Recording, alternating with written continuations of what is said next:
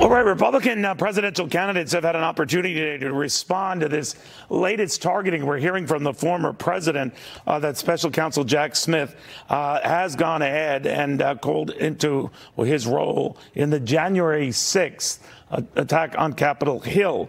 There's a lot of details we don't know. We don't know how this will all pan out. We do know it's the third time we've seen something like this. Republican presidential candidate Vivek Ramaswamy is here. Vivek, what do you make of this? Look, I think it would be a disaster if this did proceed to an indictment. I just think we are setting a terrible precedent, Neil, of the party in power using police force to indict its lead political opponent in the middle of an election. And I think that this one is even more serious in its consequence than the prior indictments because of Section 3 of the 14th Amendment. I think this is what's actually motivating them in this case. That says that if somebody who has sworn an oath of office is now actually convicted on account of either, let's just say, insurrection or rebellion, those are the words used in the 14th Amendment, they're then ineligible for office. And I think that would be a disaster for the country to literally eliminate a lead political rival in the midst of an election.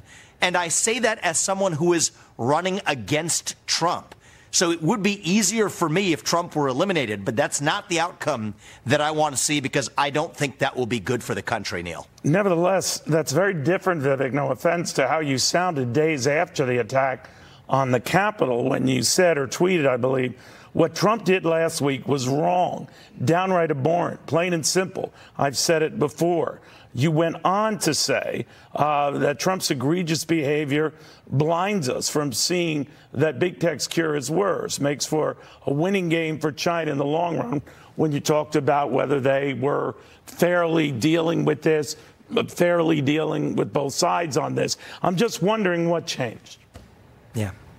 Actually, nothing changed, Neil. I've been very consistent at every step, including in the video that I put out today, that I would have made different judgments than Donald Trump did on January 6, 2021. No. At the time, you said what Trump did an election was wrong. Against him.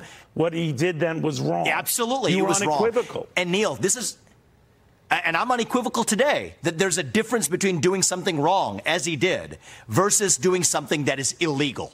And I think the dangerous abuse of power in this country, Neil, is converting every bad judgment, every wrong behavior and wrong judgment into something that's criminal when it's politically convenient. But this is potentially more than just a bad judgment. I've been crystal clear and consistent on this. This is something more than just a bad judgment, right? I mean, if even prosecutors pursuing this case are right that he galvanized a crowd to do what he did and what they did, does he bear some responsibility for that as the leader of the country, the commander-in-chief?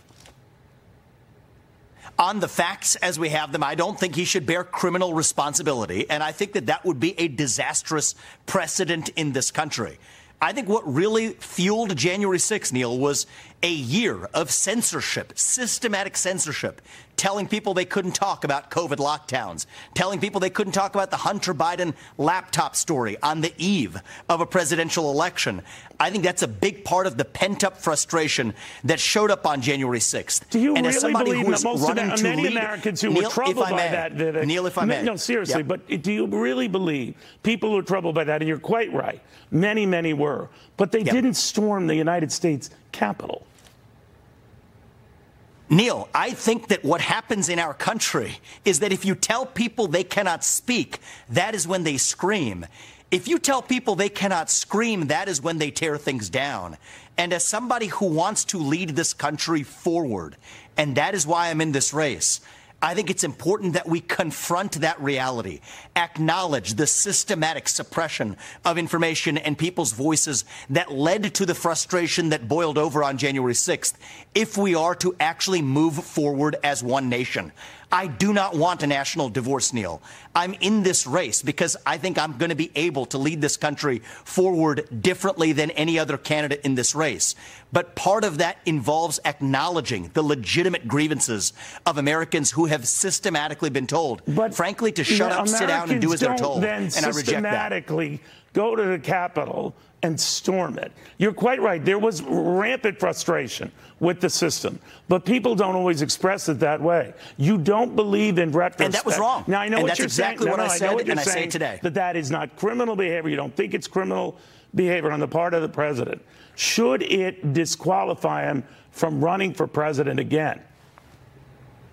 I think it should be an issue that the voters weigh when they make their decision. I'm asking you. I'm making my case to the people, Neil. I do not think it should disqualify him legally from running. I think it should affect the decisions that voters make at the ballot box, because that's how we do things in the United States of America. The people of this country decide who leads them through a democratic process in our constitutional republic. So should voters take into account when deciding? Absolutely. And I'm making my case in the same election that Trump is, and I intend to win, Neil. But I want to win by convincing voters of why they should vote for me, not by having the federal police state eliminate my competition.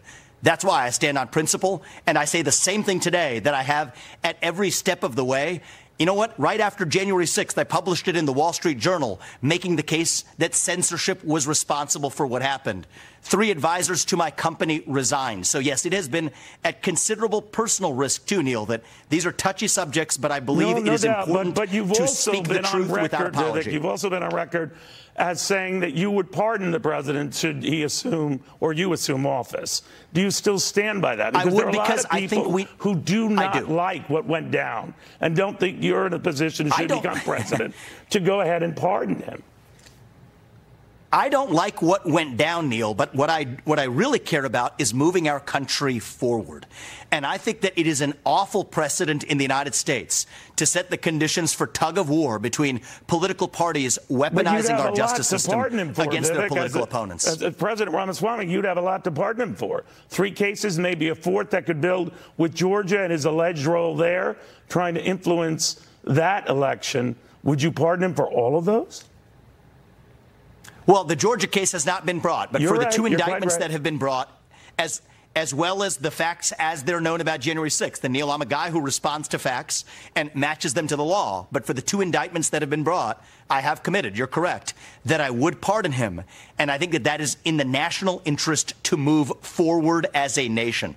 You know, one of the people I take inspiration from, actually, is Nelson Mandela, the way he actually reunited a nation that was badly divided. If his task was so great and he was able to achieve it, I think the next U.S. president can rise to the occasion to bridge the divide between this country as well. But it is going to require putting principle over self-interest. And that's what I'm doing as a candidate. There are other candidates in this field that would like to see Trump eliminated. I want to win this election, but I'm not one of them that wants to win that way. I want to win by convincing the voters. All right. We'll see what happens with this case and if anything happens on Georgia. Vivek, very good seeing you again. Thank you very much. Good seeing you, Neil. All right. Vivek Ramaswamy.